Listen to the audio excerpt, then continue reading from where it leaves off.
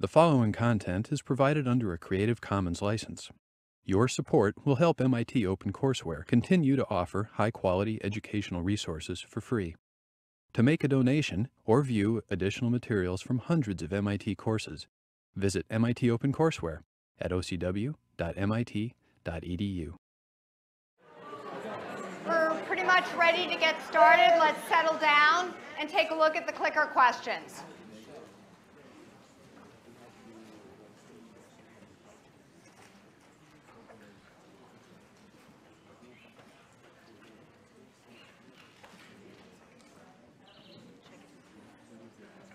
So take 10 more seconds.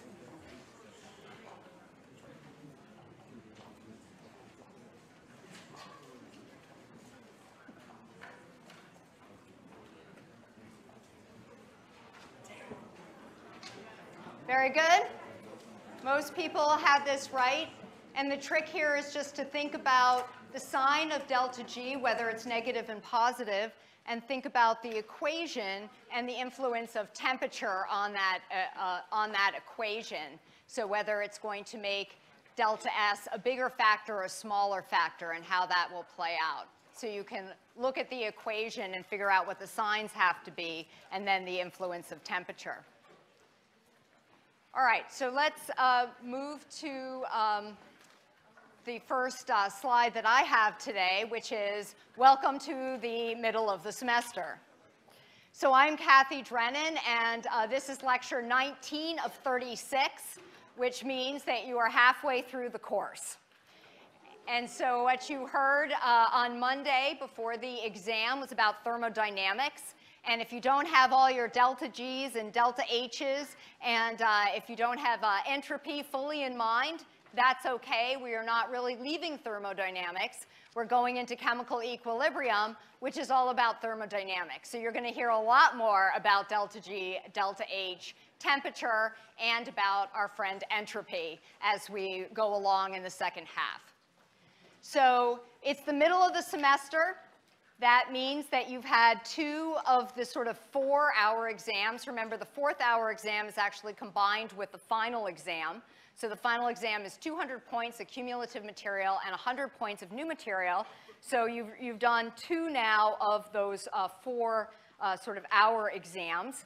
Just to remind you of some of the topics you have seen and the topics coming ahead, this is on the syllabus, and we're actually where we're supposed to be on the syllabus. So if you want to take a look at that ever to see where we're going, we're actually on track.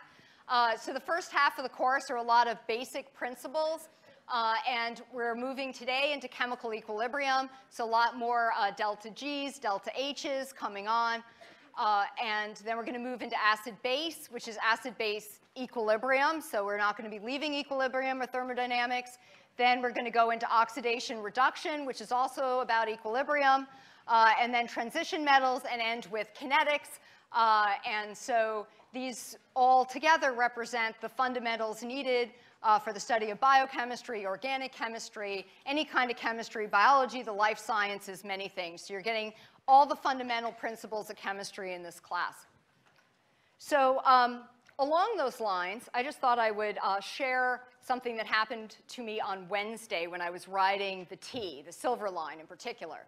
So I don't know if any of you have had this kind of experience yet where you're on public transportation and someone next to you says, "So are you a student?" Maybe you have a notebook out or a book out or something.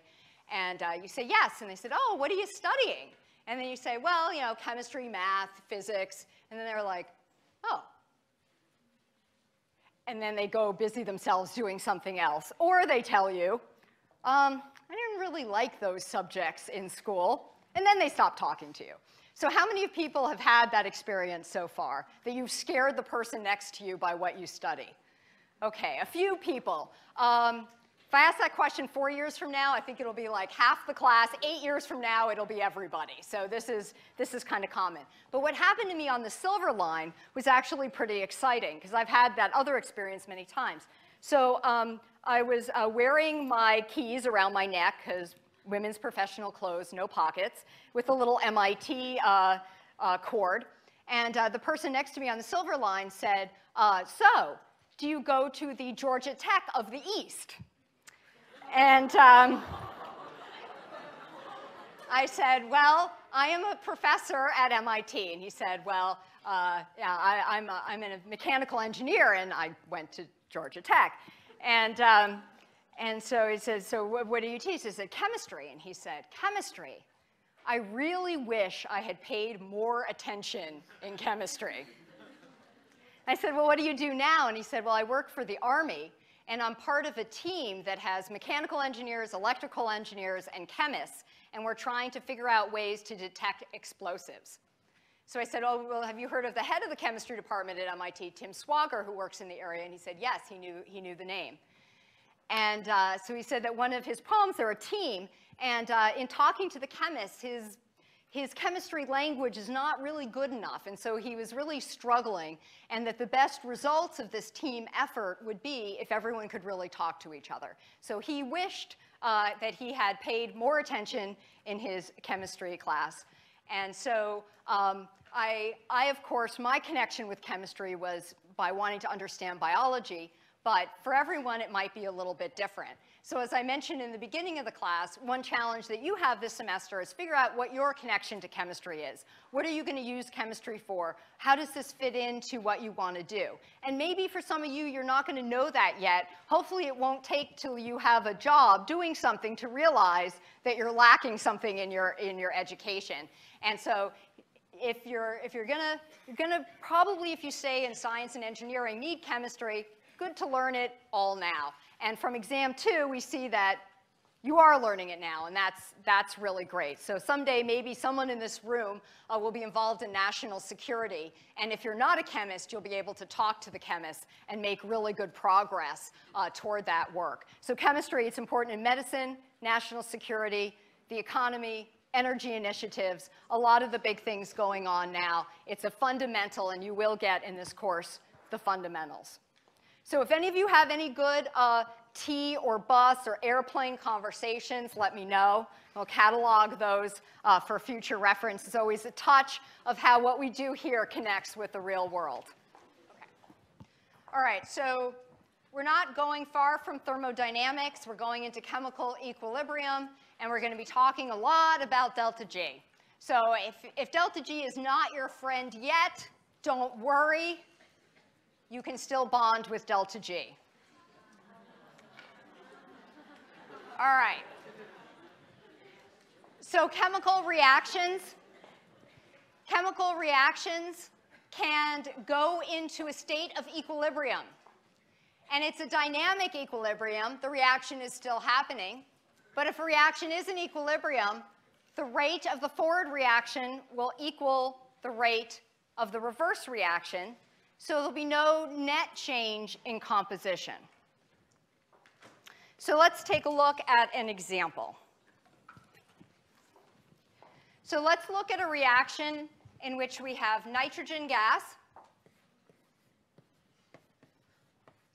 and we have hydrogen gas. And they are reacting to form ammonia. Suppose we just start with nitrogen gas and hydrogen gas, and we don't have any ammonia left. So if we consider concentrations versus time, so say we start with, we have some nitrogen gas, some concentration of nitrogen gas. As it reacts with hydrogen, the concentration will decrease and then level off. We'll start with some amount of hydrogen gas, and its concentration will also decrease and level off. And in the beginning, we won't have any of the product, any of the ammonia, so its concentration will increase and then level off. So when these reactions level off, you're reaching equilibrium. The reaction is still happening, but the rate of the forward reaction is equal to the rate of the reverse reaction, so there's no net change. So the concentrations are staying the same, but the reaction is still going forward. So let's think about the case when we have pure reactants, when we haven't formed enough products yet to reach equilibrium. So if we have pure reactants, the reaction is going to be spontaneous in the forward direction. So we'll have a reaction that is spontaneous in the forward direction. And what will that mean about our friend delta G? Is it going to be greater or less than 0? So it'll be less than 0. So delta G of the forward reaction will be less than 0. So when delta G is negative, the reaction is spontaneous in the forward direction. So what about when you have pure products?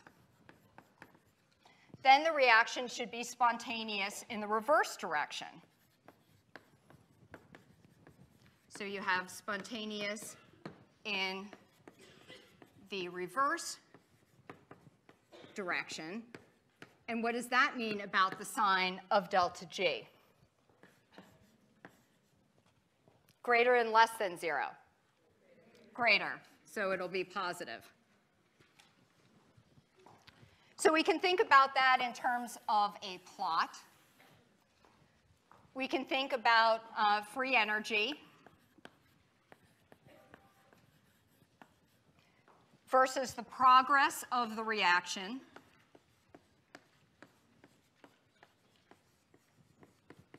So the progress of the reaction is going this direction as you go along.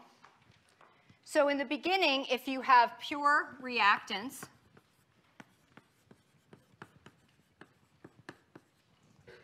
delta G is going to be less than 0.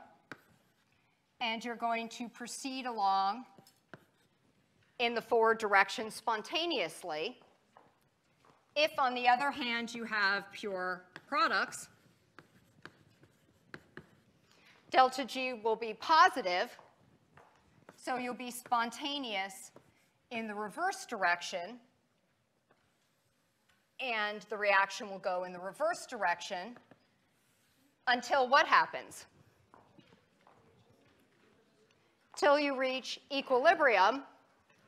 And what would delta G be at equilibrium? 0. Right.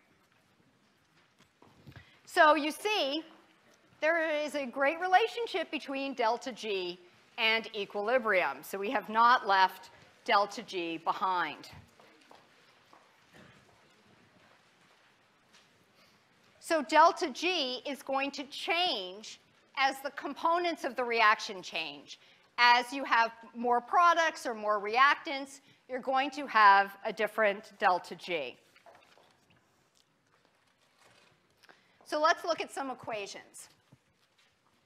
So delta G is the change in free energy, difference in free energy at some point in the reaction, at any time with some amount of composition. We also have delta G naught, which talks about delta G under particular conditions. So it's sort of the standard free energy. We have a term called Q, which is the reaction quotient, which tells you about products and reactants. We have our friend R, which is the gas constant. And this depends on temperature. So temperature is a term involved here. So the delta G at any point in the reaction is going to depend on the delta G naught for that reaction and the reaction quotient, products and reactants, and we'll define this in a minute, and then the temperature as well. So we need to know more about what Q is, what this reaction quotient is. So this slide looks a little bit scary, but it's going to be fine because a lot of the terms are going to cancel out. So we're going to talk about Q, this reaction quotient, and we're going to have different types of problems, some where we're talking about gases and others where we're talking about solutions. So you can see two different kinds of Qs, one that depends on partial pressure of the gas and another that depends on concentration. So here is our equation again that we just saw. delta G equals delta G naught plus RT natural log of Q. And here we've expanded the term for Q. So P to the sub X is the partial pressure of a particular gas. And so in this equation, we have A plus B going to C plus D. The top of the line are the products. So we have the partial pressure of gas C, and this is over a reference partial pressure raised to the power C, the coefficient. And then also we have D, the partial pressure of gas D, over a reference raised to the small letter d. On the bottom of the terms for the reactants, partial pressure of gas A over a reference raised to the coefficient A, partial pressure of gas B over the reference raised to the coefficient B. Now what's great is that the partial pressure is 1 bar, and so that basically cancels out as far as we're concerned. And so the term for Q is much simplified. You won't see problems that have the reference in them. So you can just think about Q in terms of products over reactants. And you just have to remember that the coefficients in the reactions do matter. If you're talking about solutions, the only difference is that we'll be talking about molar. So we have 1 molar, so the reference term here also cancels out. When you see something in brackets, like C in brackets here, that's telling you it's a concentration term. So we have here Q is the concentration of C raised to its coefficient C, the concentration of D raised to its coefficient D over reactants, concentration of A to A, concentration of B raised to B. So the thing in X indicates it's a concentration term. So Q is just products over reactants, considering the stoichiometry of the particular reaction.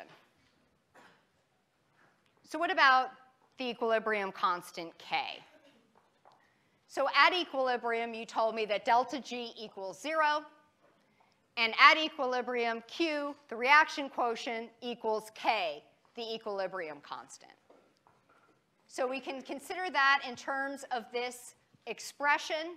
If we're talking about this expression at equilibrium, delta G is going to equal 0. And so we just set this whole term into equal to 0. We can rearrange the equation, bringing delta G naught to the other side. And so we have delta G naught equals minus RT natural log of K, because K at equilibrium, K is equal to Q. So now we have another term to solve for delta G and an equation that relates delta G naught to the equilibrium constant K.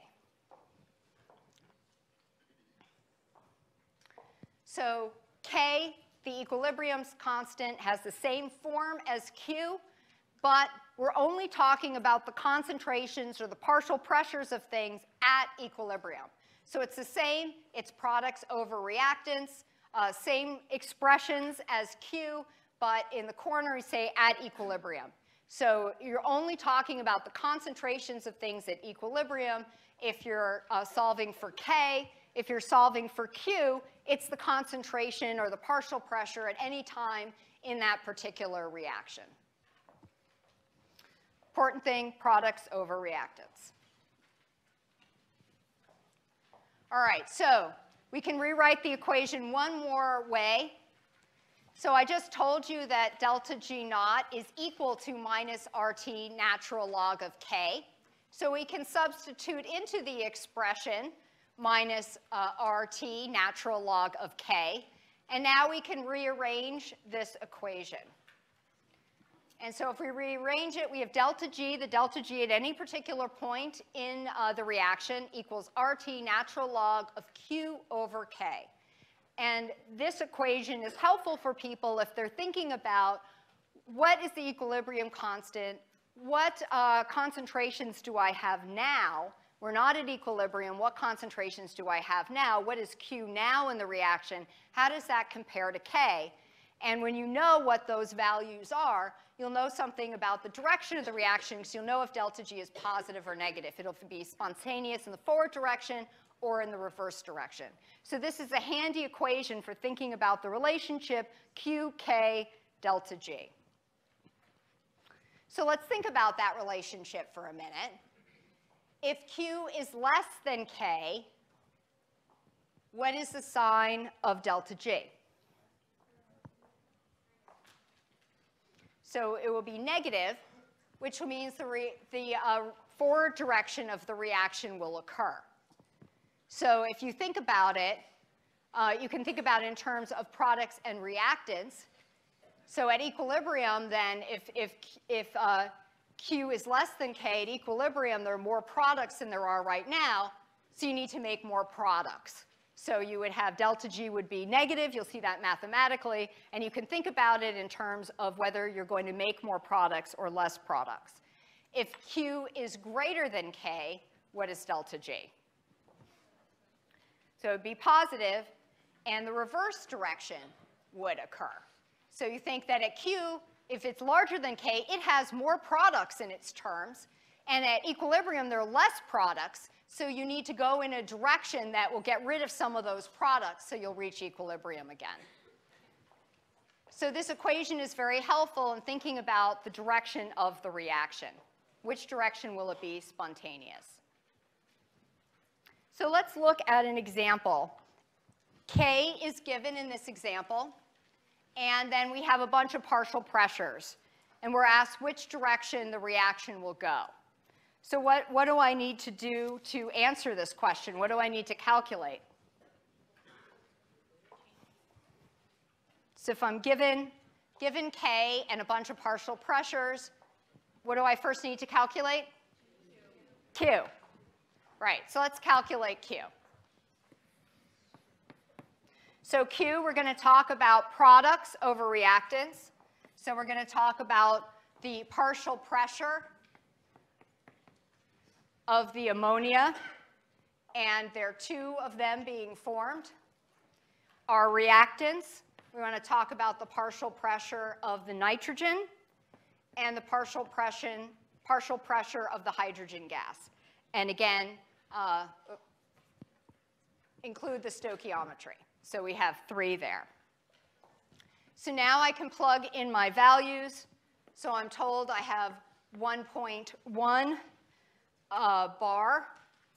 And down here, I have 5.5 and 2.2 to the 3, again, considering the stoichiometry. And if you do the math, you get 2.1 times 10 to the minus 2. That's your Q value. Now, given your K value, which the problem states, and this Q value, let's do a clicker question. Tell me which direction the reaction will go.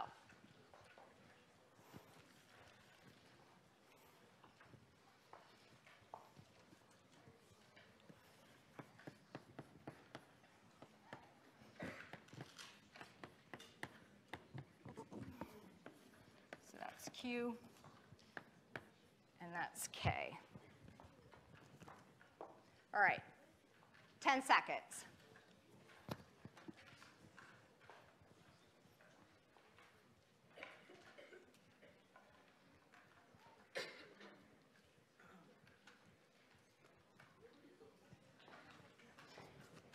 So 77%, pretty good. So Q is greater than K here. And if Q is greater than K, what will be true about delta G?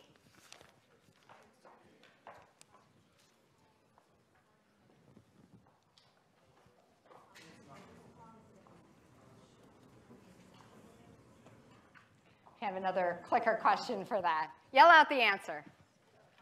Oh, actually, no, we don't. This is another one later. I should have put one in. What is it? Positive, right. So you're going to shift toward reactants. So you're going to go in the reverse direction. So you think about whether there are more products or less products at equilibrium. And so there are more products. So we have to think about which direction it'll go. And here, ammonium will dissociate.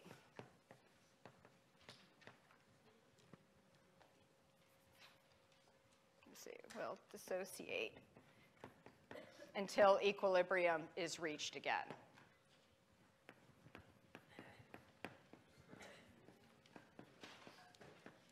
until equilibrium is reached. Okay. So let's think more about what K is going to tell us.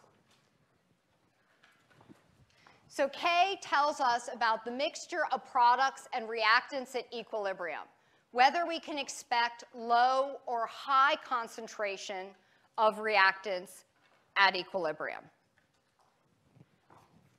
So let's look at another example.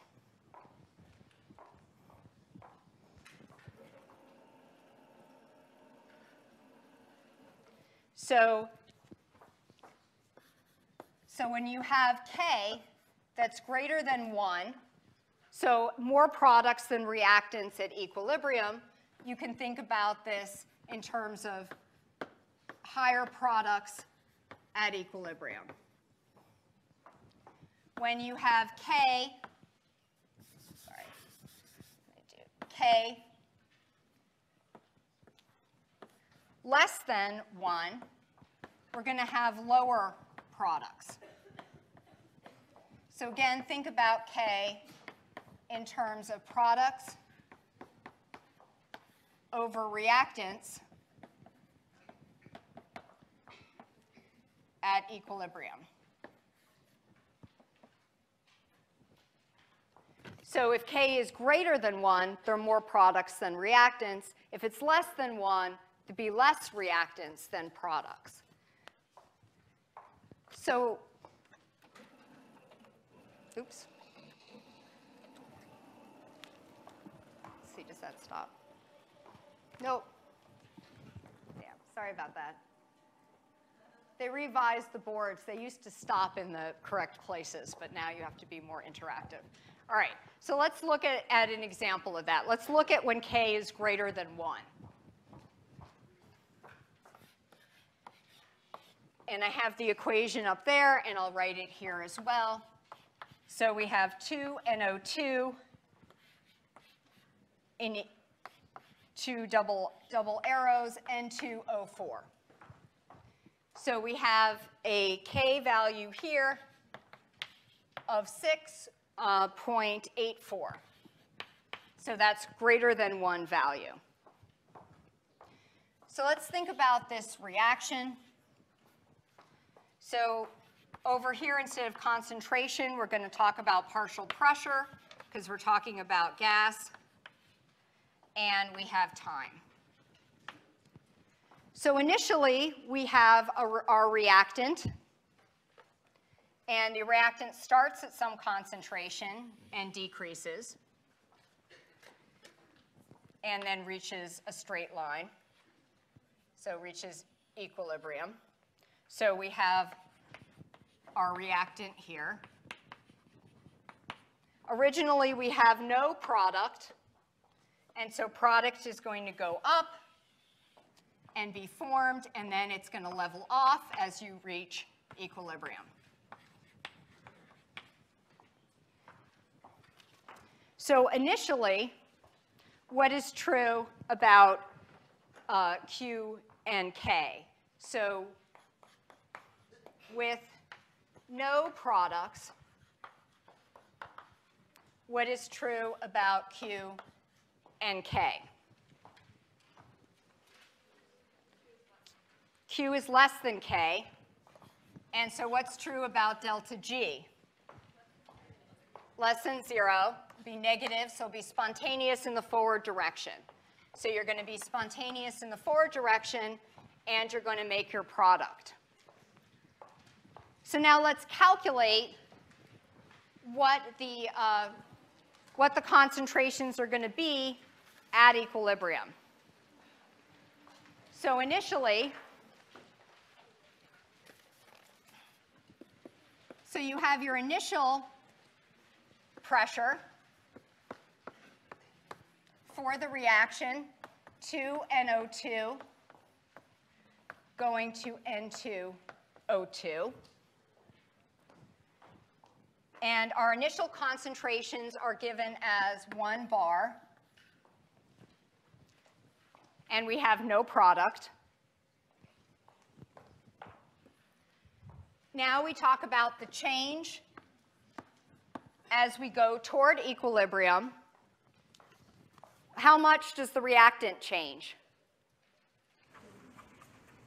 What do I write here? What change? Minus x minus something x? Minus 2x. So again, we're considering the stoichiometry, and what's over here?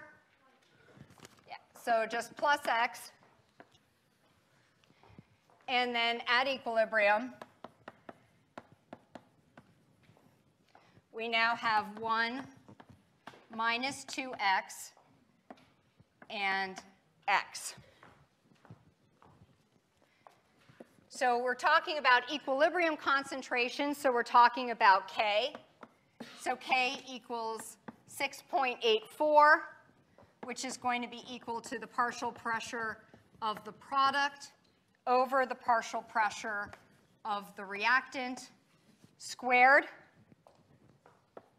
So it's going to be equal to x over 1 minus 2x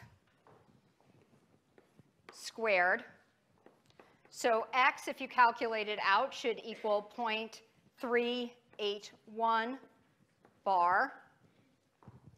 And then if we do 1 minus 2 times 0.381 bar, we get 0.238 bar. So if we go back over here, our products at equilibrium, oh, I guess I should write what, so x is our product, and this is our reactant. So the product, we have 0.381, and our reactant at equilibrium is going to be 0.238 bar. So we have more product than reactant at equilibrium, which is consistent with the value of K being greater than 1. So when you know something about the equilibrium constant, you know something about the reaction and whether you would expect more products or reactants at equilibrium. So again, you can think about this in terms of Q and K. All right, so now we are going to go toward our next clicker question. So if we can rewrite the expression for delta G equals minus RT natural log of K and express it in terms of K, and now we can think about then what is that relationship? If you have a large value for K, what do you expect to be true about delta G naught?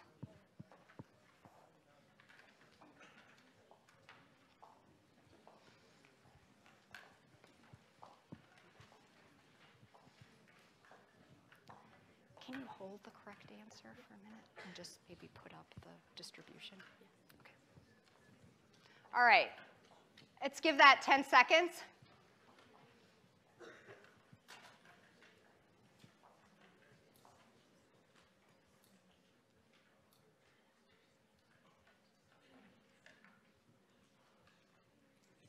Okay, why don't you discuss for a minute with your friends whether you agree with that 78% or not?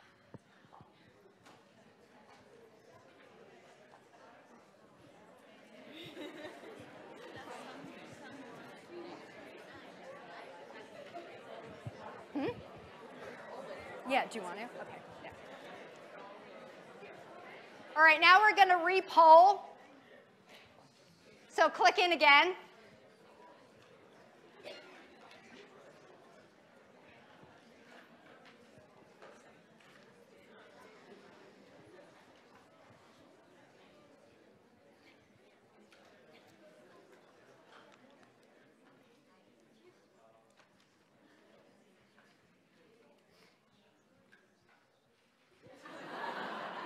Now give the right answer.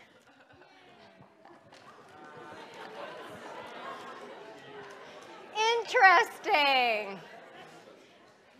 it actually usually goes the other direction, that after there's a discussion, more people come to the same conclusion. So I guess it's a matter of if the professor asks that, you assume that that must have been the wrong answer. Was that people's logic? So one of the points of doing this, and we're going to actually do this kind of thing a few more times in the class, is that collectively, and I was actually just at an education meeting on, about science down at the Howard Hughes Medical Institute, that statistics show that if you have a group where everyone in the group has the wrong answer and they're allowed to discuss it, there's a good chance they'll come up with the right answer. So that it's not just about one person in the group having the right answer, convincing everyone else that they're right, that the act of discussing often leads to new answers. So now that you know that it's not a trick on my part to tell you you got it wrong, we'll see next time whether this in fact holds, that the act of discussing helps give the right answer.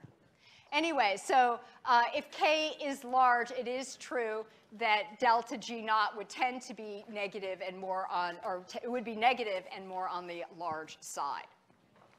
So one can think about if there's more products over reactants, that's going to indicate something about the delta G naught for the reaction and the K. The K, if it's greater than 1, if it's a big number, then there are more products than reactants, and delta G naught would be negative and would tend to be a large number. All right. So this is more actually kind of simple bookkeeping involved, that if you know steps in the reactions and you know equilibrium constants, you can calculate an overall equilibrium constant for that reaction. So you can write a reaction as a sum of different components. And so up here, we are going to try to add these first two equations to get this net equation. So we have 2 gas P 3Cl2 going to 2PlC3, and that's equilibrium 1. And so then in the next reaction, some of that is being consumed, reacting with another Cl2, giving you PCl5. And the net reaction we're interested in has 2P5Cl2s going to 2PCl5. All right. What do I have to do before I can add these together effectively and have things cancel out? I need to multiply what? Second equation by 2. Yeah. So to get that to work, I would need to have that be, have 2's there. Then this is going to cancel out. And these will add up. So we have 5. And then we have 2 of the main products. So if I do that, and I have the equilibrium constant for 1 and for 2, how am I going to get the equilibrium constant for 3? I'm going to multiply K1 by K2 and K2. So I'm going to have to multiply K2 in there twice, because there's 2 of those. We've multiplied that up. So if you have different parts of reactions and you can sum them together, then you can multiply out the individual K's to get the new value of K. So that's something that's just useful that you'll run into in doing these types of problems. All right. Now we're going to think about how equilibriums respond to stress. And I always feel like I need to pause, and this is, MIT students, you guys are some of the smartest, most talented scientists in the world. You really, I don't know if you fully appreciate how smart you all are. But this concept is tough for MIT students.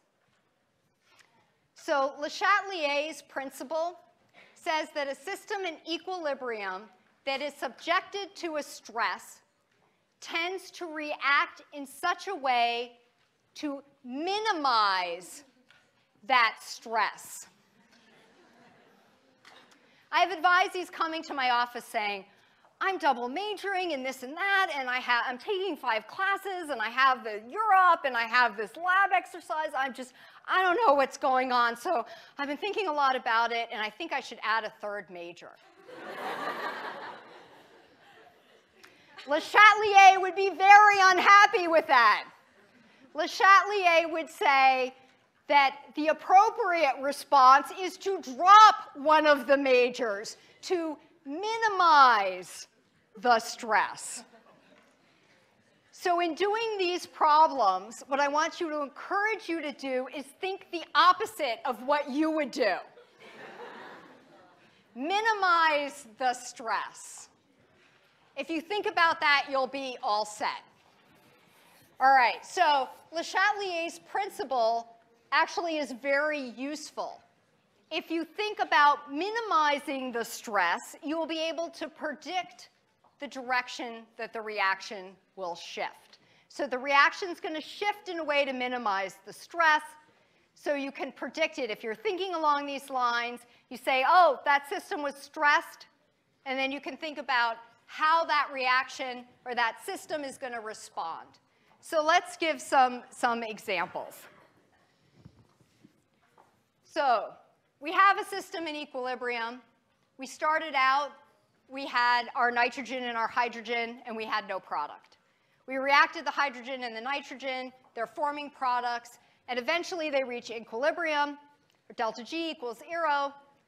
There's still the reaction going on, but there's no net change. All right, now the system is going to be stressed. So we're going to add more of a reactant.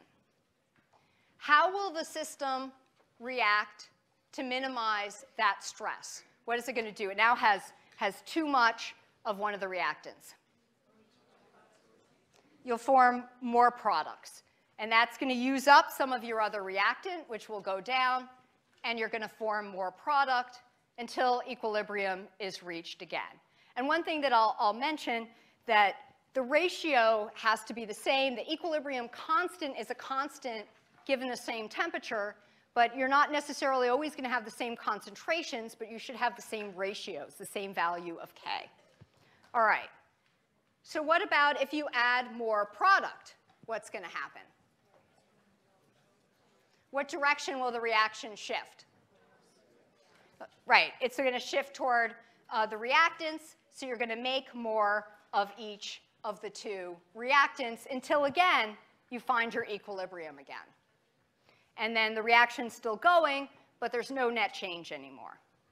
All right, so let's think about this. Let's think about this in terms of the math as well. If you want to stick with the math, that's OK. You can think about calculating delta G's here. So if you're at a system in equilibrium and you add more hydrogen, the system will respond to minimize that increase. So it's going to make more product. That will minimize the increase. It shifts to the right. And this can be explained in terms of Q and K.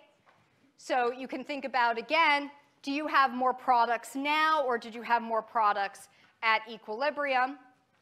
And if you are adding more reactants, momentarily, Q will become less than K.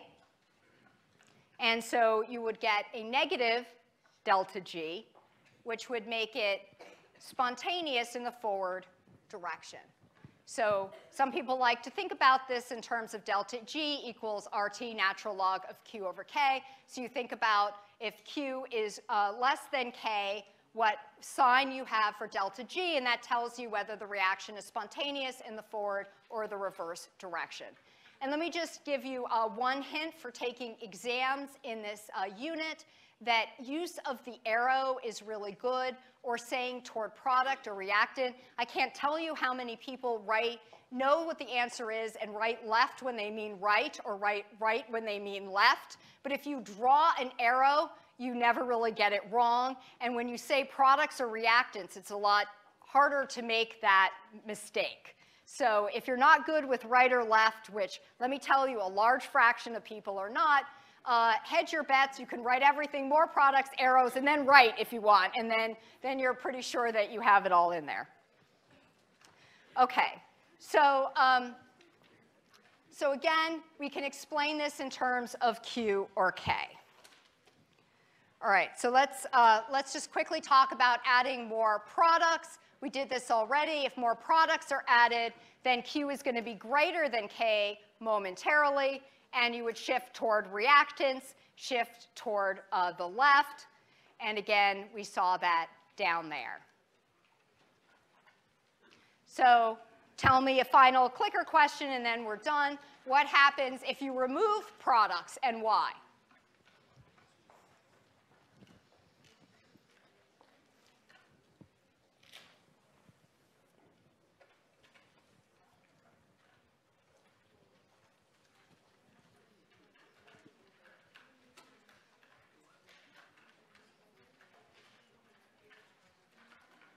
OK, 10 seconds.